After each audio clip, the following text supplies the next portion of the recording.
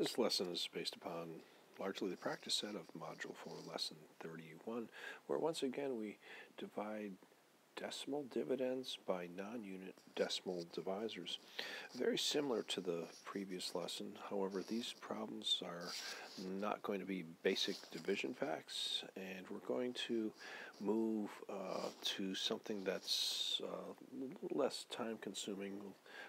We'll relate this to what we call the standard algorithm. Okay, let's take a look at this problem here. It asks us to estimate this first. So I'm going to take a few steps before I do the estimation. I'm going to rewrite this as a fraction. So I have 53 and 2/10 divided by 4/10. Again, I look at that denominator. It's tenths, so I need to multiply that by 10. And I have 4/10 times 10 and 53 and 2/10 times 10. And I'm going to now have 532 divided by 4. I'm going to look for a fact that's divisible by 4. This might not seem intuitive, but I do know that 532 is close to 520, which is divisible by 4. 520. Well, let's think about that. 520. 4 goes into 5 once, and 1 times 4 is 4. 5 minus 4 is 1. I ask myself now, how many times does 4 go into 12? That would be 3 times, and we're going to need a 0 there because we have 4 going to 0 times. So the answer should be around 130. Now, let's look at this fact. We can't easily do this in our head. So we're going to take it and create our problem in tableau form, where my numerator is my dividend and my denominator is my divisor. 4 goes into 5 once. 1 times 4 is 4. 5 minus 4 is 1. Bring down our 3. 4 goes into 13 3 times. 3 times 4 is 12. We subtract, we get a 1. Bring down that 2. And 4 goes into 12 3 times once again. And we are done. Okay, so let's take a look at our quotient here. Our quotient is 133. Our estimate was 130. You note that we also rounded our dividend down, so our estimate was actually a little bit lower. Now the other thing I want you to look at here is when I'm multiplying 5 and 53 and 2/10 times 10 and 3/10 times 10. And what's going on with the decimals here? When we got to 532, what happened is I shifted that decimal over one place here. I shifted it over one place here. We're going to move to that model very soon, actually in this lesson. So I wanted to point that out. Let's do another example. Okay, we have another problem here. The main difference between this one and the previous one is my divisor is hundredths. Before we write our estimate, let's go on and write this as a fraction. 9 and 42 hundredths divided by 3 hundredths. Noting that the denominator is in the hundredths, we're going to have to multiply both the numerator and the denominator by 100. And we have 9 and 42 hundredths times 100. And we get, and again, notice what we're doing with here. We're actually going to 1, 2, 1, 2, right? And we'll get 942 divided by 3. Let's work on our estimate now. I could just do this simply. I could say 900 divided by 3, and that would be 300. I could get it in a little bit closer. I could say 930 divided by 3, and that is 310. So our answer is going to be something greater than 310. Either estimate's reasonable. Now we'll set this up with our dividend within the tableau and our divisor out. 3 goes into 9 once. No, 3 goes in, excuse me. 3 goes into 9 3 times. 3 times 3 is 9. I subtract to get a 0. Take my 4 down. How many times? Goes in once. 1 times 3 is 3. I subtract, get a 1, bring down the 2, and I have a 4. 314. Either estimate here is reasonable. The second one is a little closer, but we certainly have a reasonable quotient here, 314. Okay, now we have this thought bubble here, and we're going to kind of relate this. And over time, we're not going to even think about the thought bubble here, but the first thing I'm going to do in this is kind of talk about what I've been doing in the previous one. So I have 3 and 16 hundredths over 4 hundredths. And instead of going through this times 100 times 100, I'm going to just go bang, bang, move that decimal over 2 places. And now I have 316 divided by 4. We're not asked to estimate here, but I'd say it's around 80 because 320 divided by 4 would be 80. So let's see how we do. Using a tableau. 4 goes into 31. We can't go 8 times, so we'll go 7. 7 times 4 is 28. I subtract, I get a 3. And I bring down that 6, and I have 36. And 4 goes into 36 9 times, and that comes out nice and evenly. 79, and that was pretty close to my estimate of 80. Okay, you've got that procedure down. Now we're going to do a few word problems. And note that I have 2 sets of word problems here. I've got number 4 from the practice set, which is an awful lot like number 4 in the homework, which is one of the more complex homework problems. Let's take a look at this.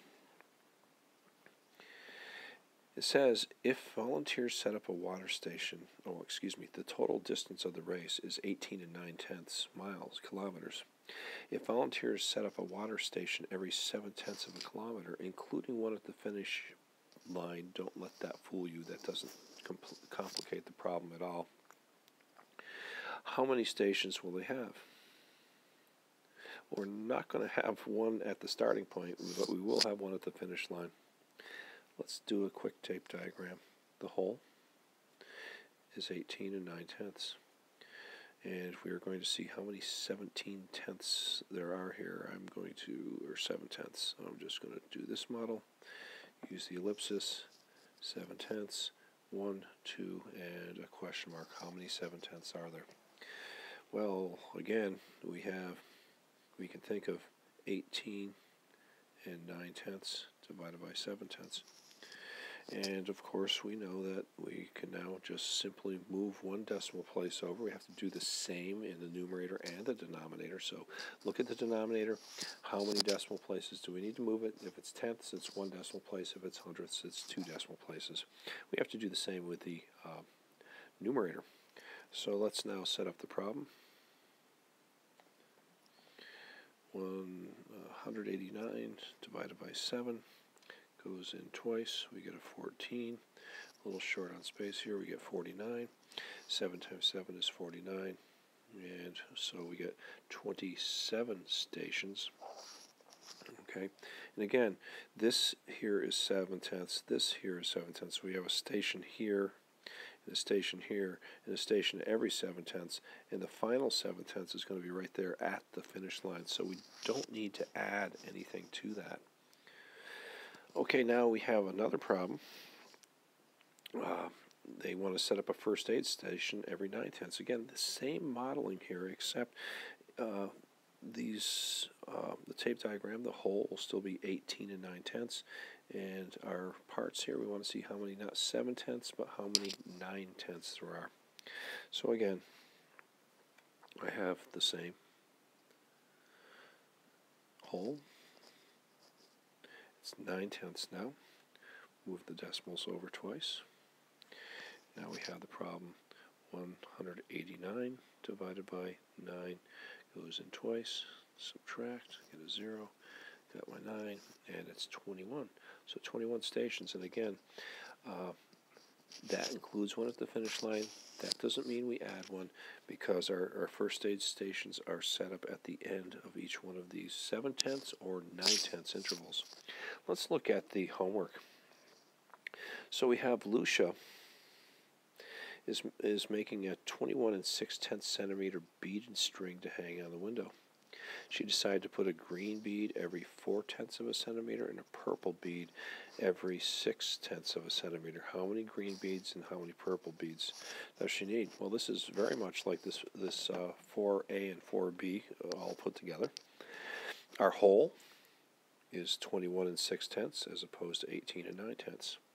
Our part will be 4/10 as opposed to 7/10. And for the second part, we have the same hole, 21 6/10 instead of 18 9/10. And we'll divide that by 6/10 as opposed to 9/10. So I've led you through the whole process using different numbers, but you should be able to relate these two problems and easily get the one from your homework done. Okay, number 5. From our practice set, in the laboratory, a technician combines a salt solution containing 27 test tubes. Each test tube contains 6/100ths of a liter of the solution. So if he divides the total amount of the test tubes into 3 liters, 3/10 of a liter each, how many test tubes will he need? This is interesting. I want you to just look at these numbers here and look at the relationship between them. Okay, so let's do that. Just as an aside note here, I have 3/10. I want to know how many 6/100ths there are in there, and we're going to move the decimals over twice. Okay, here I need a placeholder. So now I have equals 30 divided by 6 equals 5. So it takes, we have 5 of these to fill one of those. Okay, let's just come back to that later and see how it relates to our solution. So we have 27 test tubes that hold this much. So what do we have? We have 6/100ths, 6/100ths. We don't and 6/100ths. We don't want to draw every one of those in, so we use our ellipses. So I'm going to number them 1, 2, and this will be 27. We don't know the whole. Okay, if we have an equal number of 27 of equal-sized portions of 6/100ths, that means we need to take this and add it 27 times, and of course we don't want to do that. So 27 times 6/100ths. Remember, we don't line up decimals when we multiply fractions, or decimals rather. So what do we get? I have 6 times 4 is 6 times 7 is 42. Regroup my 4. 6 times 2 is 12, plus 4 is 16. And I need to deal with my decimals. I have no decimal places in my first factor. I have 2 in my second, so we need to put it right there, 2 decimal places. So now I know my whole is 1 62/100ths. Now, once I have that, I'm going to have to divide it into equal parts. Now I know the whole. Again, I can bracket it down here, 1 62/100ths. We're going to make portions that are 3/10. Now, I know my whole, but I don't know how many of these. So I'll have 1, 2, and question mark. So we have 1 62/100ths divided by 3/10. And again, we can move our decimals.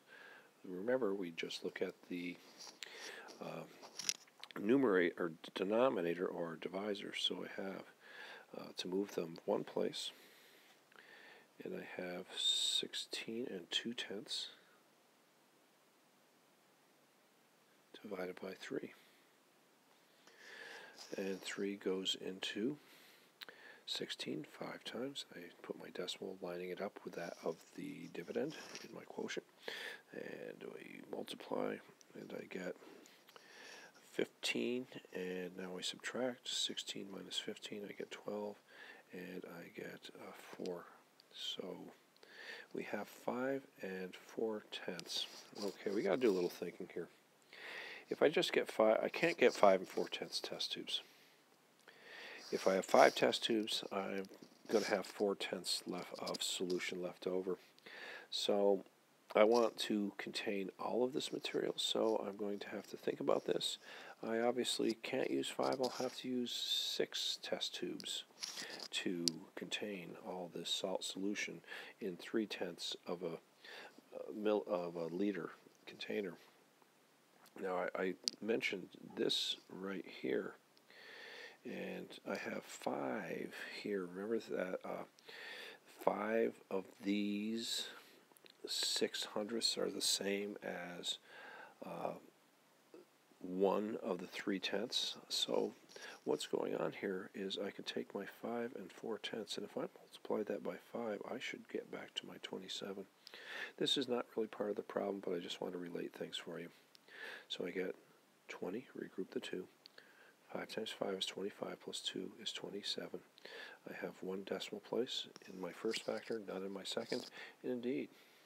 So if I have a container that's 5 times larger, I can expect a quotient to be 1/5 the size of the previous amount of containers used in the previous one. So that works out.